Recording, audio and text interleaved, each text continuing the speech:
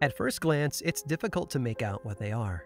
Small corroded pieces of metal, roughly the length of modern flatware, all lined up on a museum shelf. But if you lean in and look past the rough surfaces of the objects, their purpose becomes clear. They were surgical tools. Discovered in 1989 inside the ruins of a 3rd century Roman building known as the House of the Surgeon, there are dozens of them. Within the collection are a lot of items that are immediately recognizable, despite their separation from modern medicine by 1800 years. Things like scalpels and forceps and small iron needles. It's easy to imagine their use and feel a sense of connection to the past while doing so.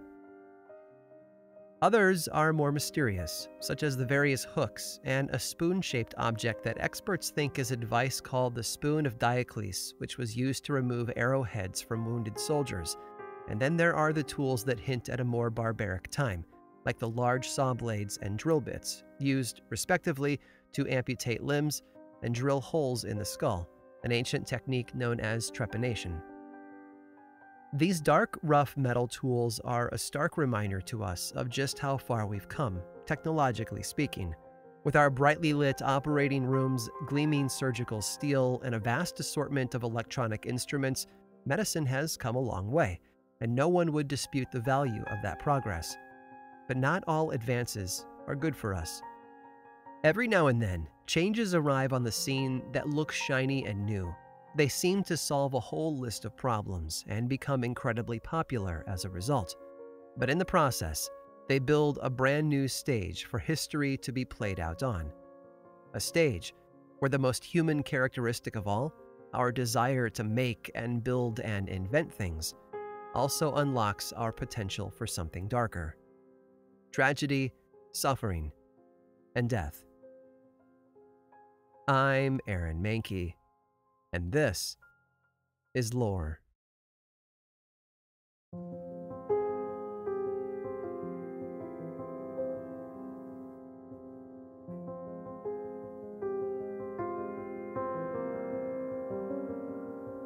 When Philip Layton needed to move coal from a mine on his property outside Liverpool, England, to a distribution point about a half-mile away, he used technology to make it easier. He had a rail line installed, and then used it to haul the heavy coal at a much faster rate. And honestly, nothing about that story is surprising, except for when it took place. 1594. And he wasn't the last. All through the 16 and 1700s, inventive people adopted the same technique, laying wooden track and using it to guide horse-drawn carriages. Toward the end of the 18th century, though, some of those people began to switch over to metal, making the tracks more durable and efficient, which is why, in the first half of the 1800s, the world seemed ready for another invention: the steam engine. Of course, the steam engine wasn't new either. The ancient engineer Hero of Alexandria had created something in the 1st century that was essentially a steam turbine, but he never seemed to see the potential of hooking it up to other devices as a power source. Later, in the 16th and 17th centuries, others would take the technology further, all of it leading to England's first steam locomotive in 1802. In 1804, the world had one of those rare peanut butter and chocolate moments, when a steam-powered locomotive engine was combined with an iron railway and then used to haul a train of cars. It wasn't very efficient, and it had a lot of mechanical problems, but it was the seed of a new idea, an idea that would soon take the world by storm. And America was keeping pace, too. Back in the 1700s, wooden wagonways had begun to sprout up all over the Northeast, and as England began to stitch its vast countryside together with threads of steel and steam, the folks in America were building their own network of rail. And people were passionate about it, too. In fact, when construction on the Baltimore and Ohio Railroad began in 1828, they kicked things off with an opening ceremony on July 4th. And who did they pick to have the honor of turning over the first shovelful of dirt? 91-year-old Charles Carroll, the last surviving signer of the Declaration of Independence. And you can't blame people for throwing their enthusiasm behind this new technology. It was estimated at the time that switching the transportation of goods from horse-drawn carriage to the railroad could reduce shipping costs by as much as 70%. Plus, trips that once took a full day could now be completed in about an hour. Cheaper and faster were two qualities that people had a difficult time refusing. But the railroad was a technology that came at a price. Most businesses that depended on frequent road travelers, like inns and taverns, saw a loss of revenue. Many went under entirely. The old way of living seemed to be pushed into the shadows of the locomotive. In a very real sense, the past was standing still, while the future rushed on by. We see the pain it caused in the early folklore that sprung up around that industry. And one of the most popular stories, hands down, was that of John Henry. Now, I will be perfectly transparent here. The story of John Henry is filled with all the trappings of a legend, complete with unverifiable details. There are dozens of variations of his story, and very little historical evidence to back most of it up, but that doesn't make them any less important or valuable.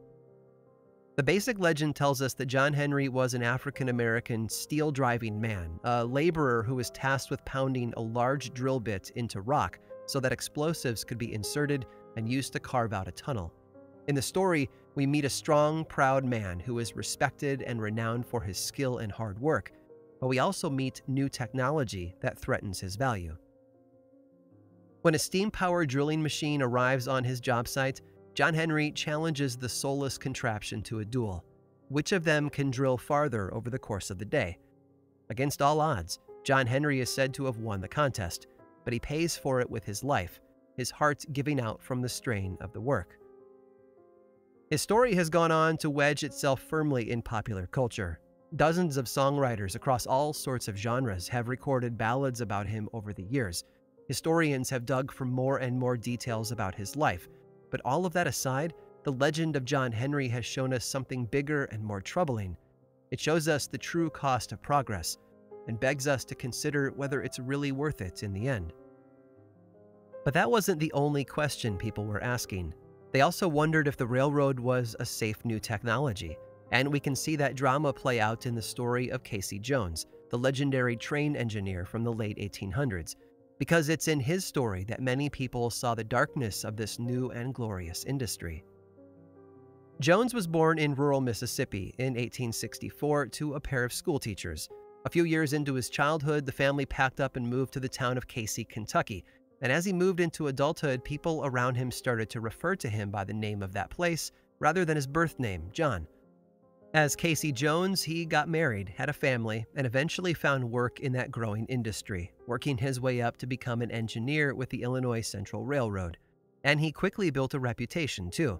Jones was known to be a bit reckless and frequently pushed his train to the limits of its speed, but it was all in the service of the company, he told the people. After all, the trains had to run on time. But that hunger for perfection would eventually catch up with him. On April 30th of 1900, Jones filled in for a sick coworker and guided a train from Canton, Mississippi to Memphis, Tennessee. But things were slow. By the time he was turning around for the return trip, he was already 90 minutes behind schedule, and the only way to make it up was to go faster. As the train sped toward Vaughan, Mississippi, they entered a long curve through tall trees that kept much of the track ahead out of view, and at close to 75 miles per hour, that meant that he had no way of stopping quickly to avoid danger. So when a freight train was spotted ahead, he sounded the whistle to warn them of the inevitable. Casey's train collided with the other with incredible force. He had managed to reduce his speed by about half, but he still plowed into its rear car and then continued on through the next few as well. Instead of jumping to safety, though, Jones stayed at the helm, pulling hard on the brake while tugging furiously on the rope that operated the whistle. Eventually, Jones' train jumped the tracks and came to a stop on the embankment beside them. When the wreckage was examined, rescuers found Jones dead beneath the cab. He had been struck in the head with debris, and his braking arm had been torn from his body. But his refusal to leave the front cab had also saved the lives of everyone else on board. His heroic death earned him his own slew of ballads and legends, but it also helped introduce most of America to an unsettling idea. This technology they had enthusiastically supported was more than just a road into the future. It was an avenue to destruction.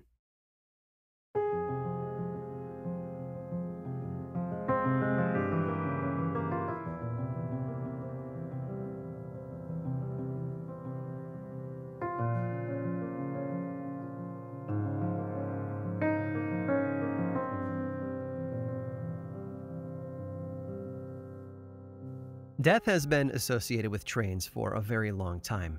While it might not be a natural fit, it's amazing how quickly the two paired up in the popular mindset. And some historians think we have one man to thank for that: President Abraham Lincoln. More than any other president in history, Lincoln is probably one of the most closely linked to the idea of death. In the years leading up to his assassination, he had multiple dreams about his own funeral, and the most famous of those dreams took place just 2 weeks before John Wilkes Booth killed him. But a lot of people tend to forget about another moment from his life that took place a year or two before his death. Lincoln's son Robert was walking on a train platform in New Jersey when a group of men accidentally crowded him off the platform at the exact moment that the train had begun to move. He was moments from death when a man pulled him to safety. And that man, in a wild twist of fate, was Edwin Booth, brother of John Wilkes Booth. Perhaps even more ironic is the fact that Robert Lincoln would go on to be the only Lincoln child to live into adulthood, all thanks to the actions of a Booth. After Lincoln's death, Secretary of War Edwin Stanton commandeered a railroad line from Washington, D.C. to Springfield, Illinois for the transportation of Lincoln's body. I think everyone knows this, so it doesn't need much explaining. Springfield was his adopted hometown, and that's where he belonged. But most people forget that there was another coffin on the train as well: Lincoln's young son, Willie. William Wallace Lincoln, who was lovingly called Willie by everyone around him, had passed away at the age of 12 just 3 years earlier. His body had been temporarily interred at a crypt in Georgetown, waiting for the day that his father left office and headed home to Illinois. And while the circumstances weren't what anyone had expected, Willie's time had finally come. On April 21st of 1865, a funeral train pulled by an engine called the Nashville left the station in Washington, D.C., and then it began a nearly 2,000-mile journey across the eastern half of the country. But it made a lot of stops along the way, partly to allow mourners a chance to pay their respects, and partly because of the smell. You see, Lincoln hadn't been embalmed in D.C., so his body wasn't doing so well inside that warm train car. There were a number of professional undertakers on board, and they did their best, but sometimes filling his car with flowers was the only solution, so they had to stop every couple of days to buy new ones. They also stopped for funeral processions through a number of large cities, including Philadelphia, New York City, Cleveland, and Chicago, among many others. And with all of that ceremony and mourning, the string tying it all together was the train, that dark metallic beast that seemed to be dragging Lincoln into the underworld ever so slowly, mile by mile. Within a year, there were already stories and whispers. People within communities that had been along the train route began to report unusual experiences on the anniversary of the funeral procession. Some claimed to see lights on the track that night, while others said they could hear the whistle of a train, despite not being able to see one at all. The most common experience, though, seemed to follow the same pattern. Thick fog would descend on the tracks at night, and a train would be seen emerging from it, towing a number of cars, all draped in black fabric. This train would never make a sound other than the occasional blow of the whistle, but those who witnessed it claimed that they could see lights and feel the wind as it passed by. But few reports can hold a candle to one woman's experience just a few decades ago. According to her, she was driving home one evening in April and was about to cross the local railroad tracks when the crossing gate arm began to lower, lights flashing to indicate an oncoming train, so she stopped to wait in her car. A moment later, the silence was broken by the sound of a train whistle, and then the shape of an old-fashioned engine appeared in the darkness. Behind it was a long row of train cars, each one decorated with black fabric that hung in ribbons beneath the windows. And despite the complete lack of sound from the massive engine, the flags on the train could be seen flapping in the wind as it moved.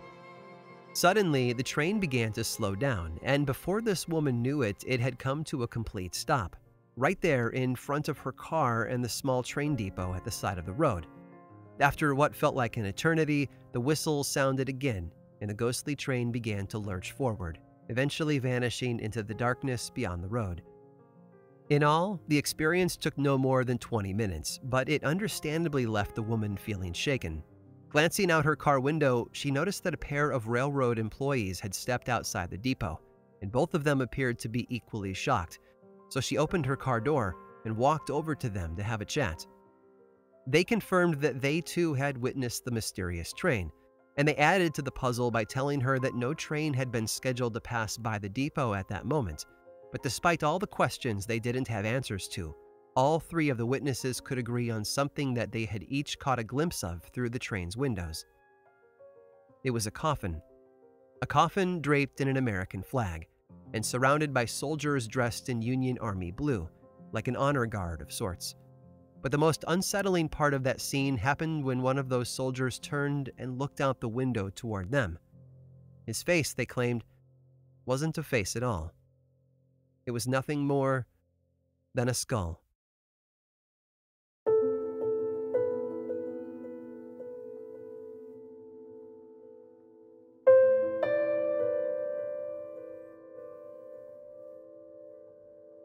They were already running late when they pulled into the station. Every stop along the way had added more time to their route, and the westbound number 9 passenger train was falling farther and farther behind schedule. But that was bad for more than one reason. First, the Richmond and Danville Railroad, as a company, wasn't doing so well. By 1890, they had expanded to cover over 3,000 miles of track all throughout the American South, places like Texas, Mississippi, Georgia, and North Carolina. But the executives had overextended themselves, and now the R&D Railroad was on the edge of collapse. Their lateness was also bad because one of the passengers was none other than the railroad superintendent, who was sleeping in his own private car toward the back. It was bad enough to be late, but to do so with the boss right there, well, it looked sloppy. So the engineer, William West, decided to try and make up for their lost time. They pulled out of the station in Statesville, North Carolina around 2:30 in the morning on August 27th of 1891, and then poured on the speed. Moments later, the train was cruising at around 40 miles per hour, and the engineer began to feel hopeful. About 30 minutes later, though, all of that changed. The train had approached a long span of stonework known as the Bostian Bridge, which stretched about 60 feet above a wide ravine and a creek that ran through it. There were no other trains on the track, and there was no bad weather as far as I can tell. It was just a normal, ideal crossing that should have gone smoothly. But that never happened. Instead, the train left the tracks just as it began to cross the bridge. Instantly, the engine and all of the cars behind it were launched at top speed into the air over the ravine. And if you've ever seen the movie Back to the Future 3, I'm sure you can conjure that image of what it might look like.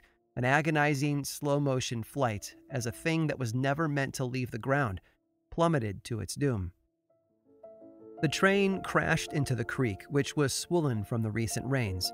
They had been moving so fast that the sleeper car filled with passengers landed over 150 feet from the start of the bridge, and everywhere you looked, there was wreckage and suffering.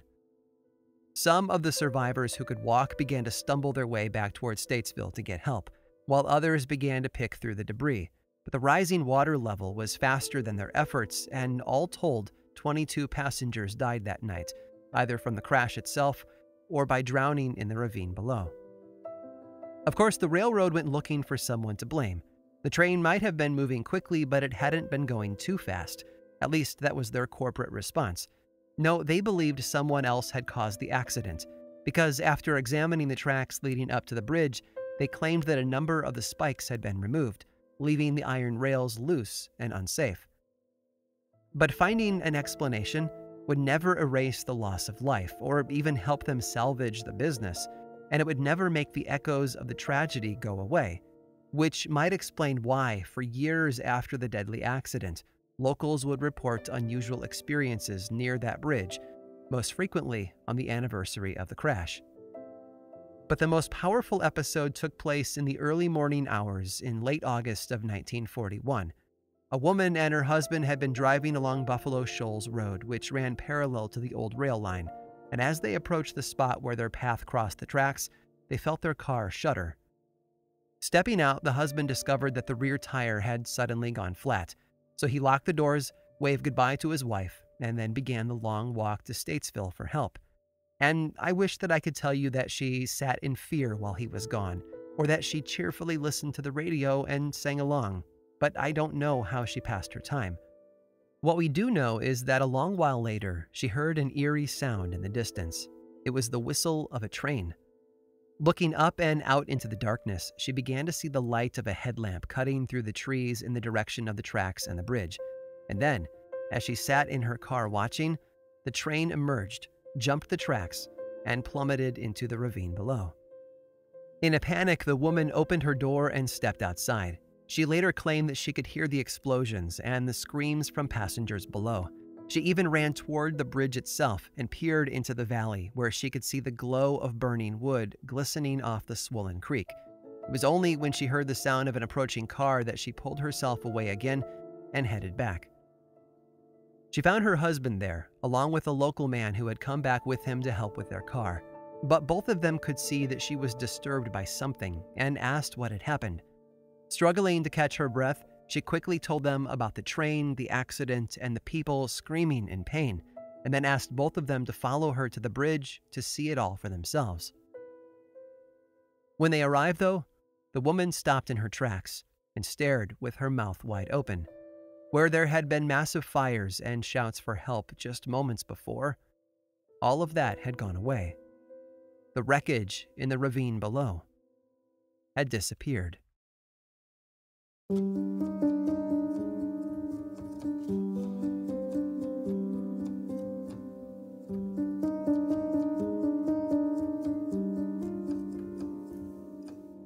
Our love affair with technology has given us many gifts over the years. In fact, scholars today measure much of prehistory with terms that reflect the inventiveness of the people in that era. The Stone Age, the Bronze Age, the Iron Age. They all make sense and they all make a point. Humans are really good at creating new things. In a lot of fields, that's been a wonderful thing. Every time we go to the doctor and they don't prescribe bloodletting or trepanation, we get to enjoy a bit of that technological advancement. Our foods are safer, our jobs are easier, and our hobbies are more delightful. Heck, even just being able to Netflix and chill is a product of decades of pushing the needle of invention forward, inch by inch. But as someone who sat in a classroom and watched the Space Shuttle Challenger disaster live on television, there's an understandable amount of risk that comes with technology. The more complex our creations become, the more they take on new points of failure and opportunities for human error. Invention might be in our blood, and nothing will ever stop the march of progress, but it often comes at a price. And nowhere is there a better example of this truth in action than in the early world of the railroad. Yes, trains sped up travel and transportation, and provided jobs for tens of thousands of people across the country. And yes, those long metal rails stitched together a new nation on many levels, economically, socially, and politically. But they came with more risk, too. Disasters like the one at the Boston Bridge in North Carolina were more common than people were comfortable with. At least 75 people died in 1879 when the Tay Bridge in Scotland collapsed, taking a train with it. And just 6 years later, a train traveling between Boston and Montreal jumped the tracks as it crossed a bridge over the White River in Vermont. At least 37 people lost their lives that night. Clearly, these tragedies weren't the norm, but whenever they happened, they added a new reminder that our hunger for bigger and better can sometimes backfire on us. And those reminders haven't stopped either. In fact, even the Boston Bridge seems unable to escape its painful legacy. For years since that tragic night in 1891, people have traveled to the bridge to pay their respects, to imagine the wreckage with their own eyes, and maybe to look for something more.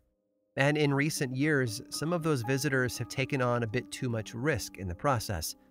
After all, curiosity can be a dangerous thing. In 2010, a dozen or so self-proclaimed ghost hunters trespassed on the land where the bridge still stands. They climbed up onto the tracks and wandered out into the middle of the span across the ravine, and then settled in to wait. You see, it was August 27th, the anniversary of the tragedy, and they were hoping for a glimpse of the ghost train. Around 2:45 in the morning, close to the time of the original accident, these explorers glanced down the tracks and saw a light that was quickly moving in their direction. Most of them ran away, but one young man stayed behind. That's when he realized that the train on the tracks was, in fact, a real one and not a ghost. But that realization came too late. Before he could move out of the way, he was struck by the oncoming train, most likely dying instantly on impact.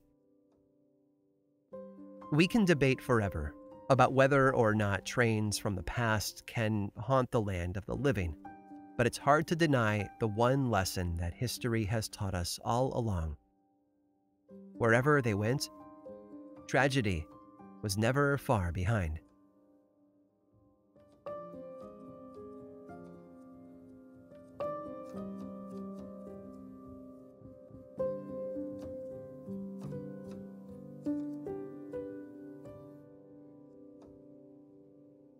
Over the years, we've explored a lot of unique pieces of folklore, and they can be found all around the world. But what I love the most about today's journey is just how American it feels, from the drive to innovate and improve to the never-ending balance between progress and tradition, which is why I want to give you a taste of our brand new show, American Shadows, because all of those themes are front and center.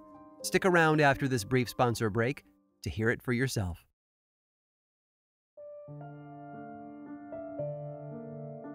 "It's beautiful," she told her husband. It was Christmas time in Paris, 1898, but Marie and Pierre weren't looking at the glow of Paris city lights and soft snowfall.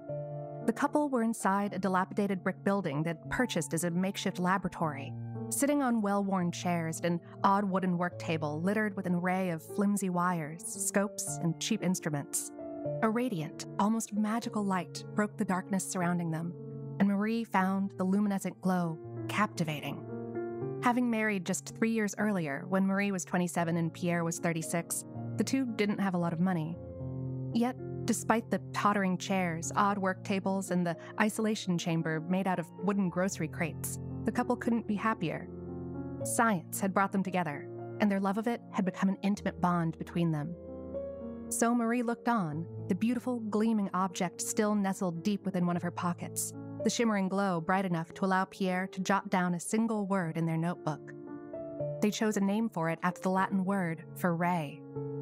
They called it radium.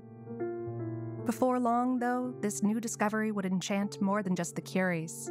The whole world was about to encounter a scientific miracle, and, soon enough, interest in it would transform into obsession. But as we're about to find out, not all obsessions are good for us. I'm Lauren Vogelbaum. Welcome to American Shadows.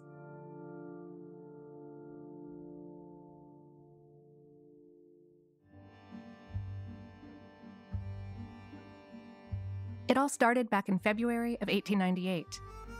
Marie and Pierre had immersed themselves in their lab. Marie began working with a heavy black substance known as pitchblende, noting that the naturally occurring mineral contained uranium.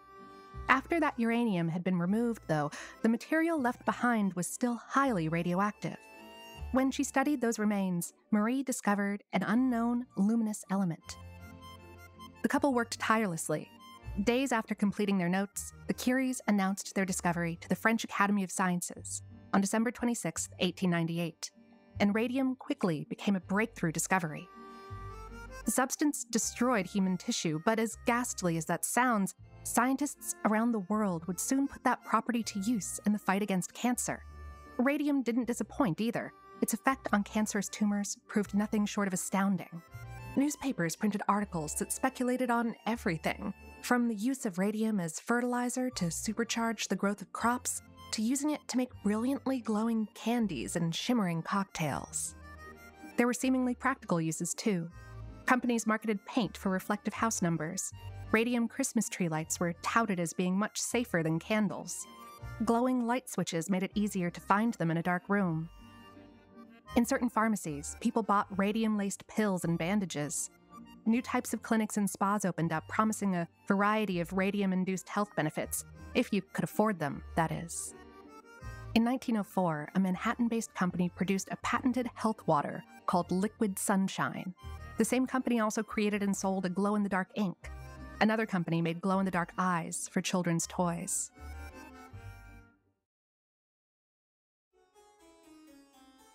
Now, creepy glowing doll eyes in the middle of the night aside, radium's luminescence was indeed stunningly beautiful, and other products soon followed. drinks, elixirs, salt, soaps, and even suppositories. Many products claimed radium cured everything from acne to warts and just about every ailment in between. For the general public, though, most of these products were a sham. Most didn't contain any radium at all because the stuff was outrageously expensive. In 1915, a gram of radium cost $84,500. That's $1.9 million in today's economy, making it one of the most expensive elements on Earth in its day. So, as you might expect, only the super rich were able to purchase anything with much radium in it. That didn't stop the wave of products or the people who clamored for them, though. Radium toothpaste promised to dazzle smiles, intensifying the brightness with every brushing. Radior Cosmetics sold creams, rouge, and powders designed to restore that youthful glow. Companies made radium butter and radium milk. Even clothing like lingerie and jockstraps boasted radium to boost virility. No wonder officials began to warn citizens to be on the lookout for radium scams. Companies found instant wealth in radium. Factories cropped up to meet the demand for radium-enhanced products, and they didn't just build factories in cities. Factories were built in the suburbs, too. Radium seemed to be everywhere, and demand for it skyrocketed. While more and more commercial products continued to emerge, medical science, enamored with radium's groundbreaking use for cancer, researched the element's impact on other diseases. Sick patients began to call for treatment with radium. Doctors even wondered if radium might help them not only treat cancer, but actually cure it. In the early 1900s, radium was referred to as one of history's greatest finds. In 1903, Marie Curie became the first woman to win the Nobel Prize in Physics. In 1911, she was awarded a second Nobel Prize, making her the first scientist to win 2 of these awards. Radium prompted the U.S. Surgeon General at the time to say that the element reminded him of a mythological superbeing. An English physician called radium the unknown god. Some had even said radium had been predicted in the Bible.